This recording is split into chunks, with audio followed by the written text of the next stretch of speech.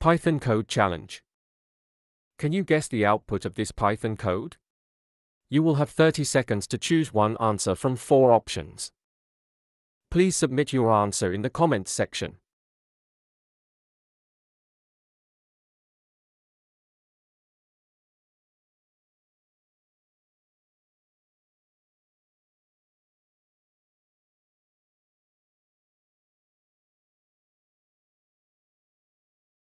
We define my_func with 3 parameters, a, b equals 2, and c equals 3.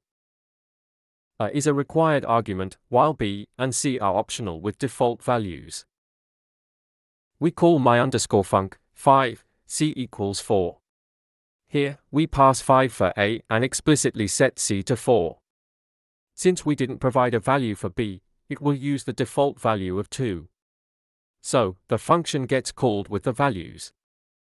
A equals 5, we passed this explicitly.